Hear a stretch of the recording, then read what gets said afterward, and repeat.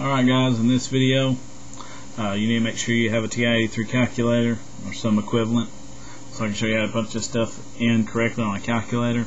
But this is a video on showing you how to convert from grams of an element, or really grams of a compound if you need to, grams of just grams to atoms. And some people do these in 2 steps, but I'm going to show you to do it in 3 steps. That way you don't get confused later on. Okay. Now, write down your given. You're given you have 1.00 times 10 to the negative 9. That's a really small amount. Grams of lead, PB. And that's over 1. Now, once again, you still do your dimensional analysis like you always do. If this is grams of PB will be down here.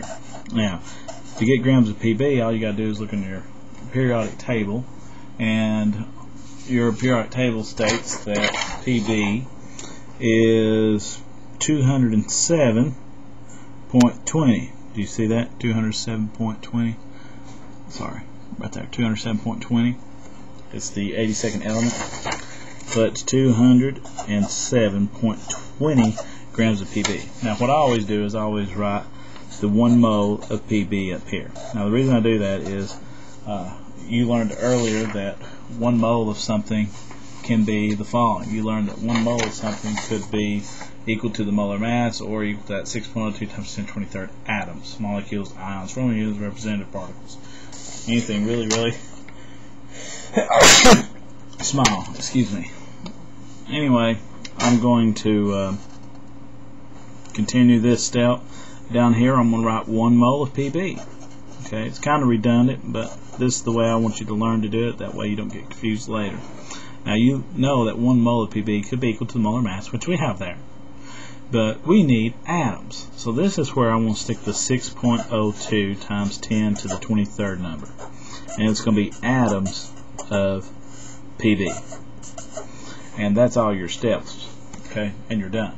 So you notice that grams of PB cancels with grams of PB, mole of PB cancels with mole of PB, and you're just left with atoms of PB, which is what they wanted.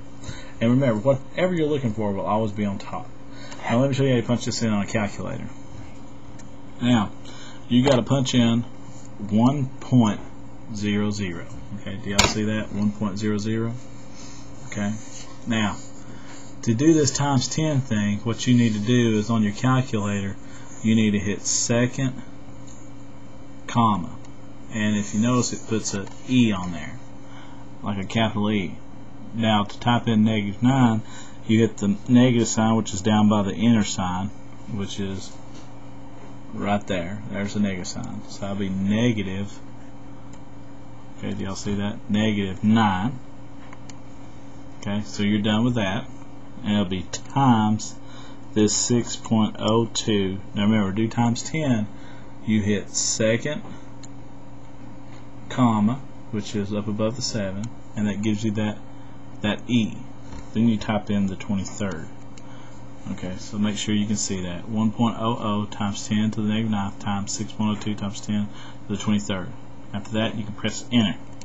And that's the entire value of the numerator. Now, if you look, the only number we need to divide by in the bottom is that 207.20. So I'm just going to hit divide. Now, if you do that, make sure ANS pops up, because ANS means the last answer that displayed.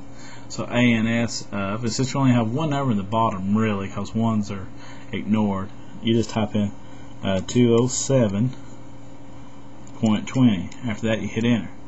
And we get this big long old number. Okay, you get I'll write down most of it, 2.905405405. Then you see this E symbol and then a 12. Let me explain that to you. Okay, first of all, we need to make sure that we get our sig figs right.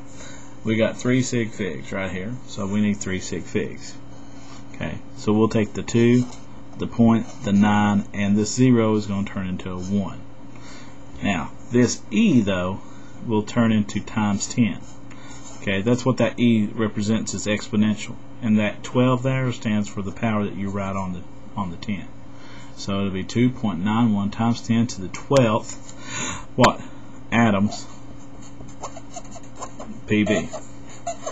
Now, if you need more help with the calculator, just watch the video over again, over and over and over, and pay attention to how I press the buttons. But the hardest one to learn is the second comma.